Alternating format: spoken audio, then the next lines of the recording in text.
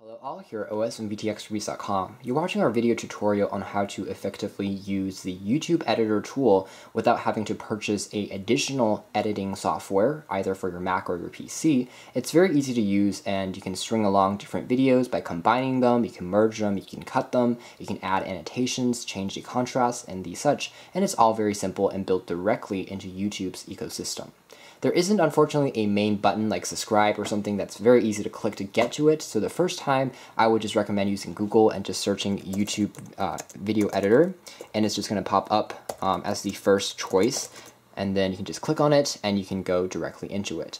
And the page would then look like this. On the left, you'll see kind of a splash screen of your videos as they start playing after you drag them along. And on the bottom here, we have a string of different parts you can edit. You can drag along audio into the bottom here to add your own audio to your own video footage. And then they have these different boxes for each video that you want to add.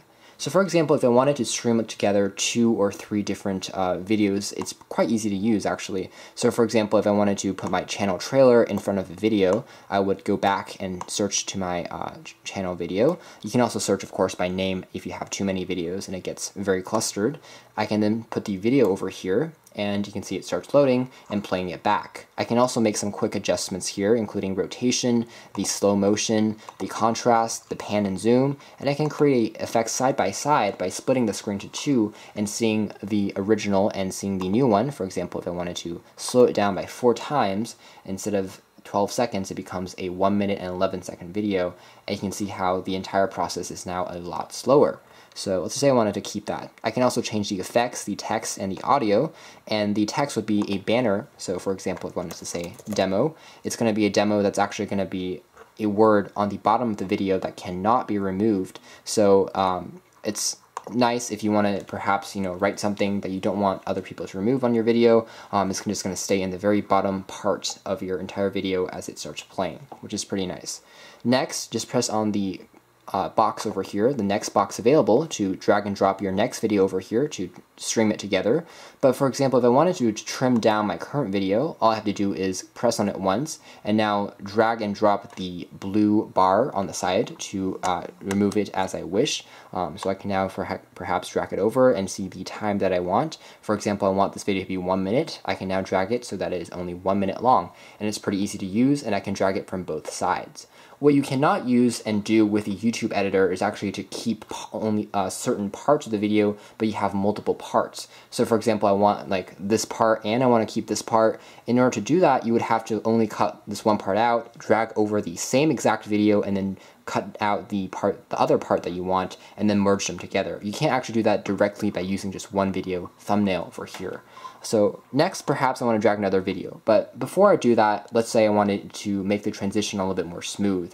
There is a simple transition video I can add directly built into the YouTube program by pressing on this icon over here. And these are all transitions that are free that you can use. That include some pretty cool effects like crossfade, cross blur, barn door, and checkerboard. And I can perhaps drag that over here, and it's going to start playing. It's pretty short, it only lasts about 2 seconds each, but it also fades the audio as well. So after you're done with the video, it gradually fades out your voice or the music so that you can start more smoothly put in your next video.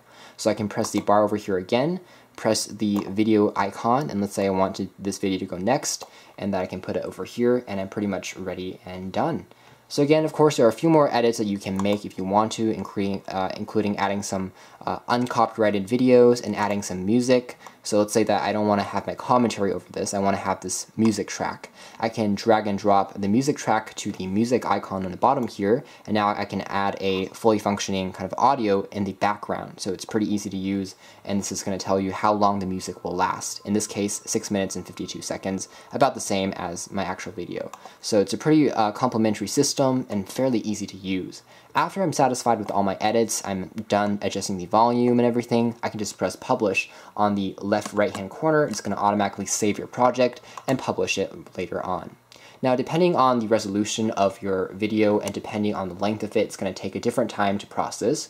Usually, about a 15-minute video will take about 20 minutes to fully publish. So it's about the same time that it will take you to fully upload one. So the downside will be speed. The plus side is that the video will be, again, fully published, so that all you need to do is change the title, change the description, and add some taglines to get going. You don't have to upload your videos over again. So it's very easy to use, it's very simple, and it's fast and efficient. So again, if you aren't looking for too fancy of edits, you want something very simple, like stringing along a few different videos together, all you have to do is just use the one built into YouTube, the YouTube video editor. Thanks for watching this tutorial here at osvtxreviews.com and also our brother site at OS Tech News.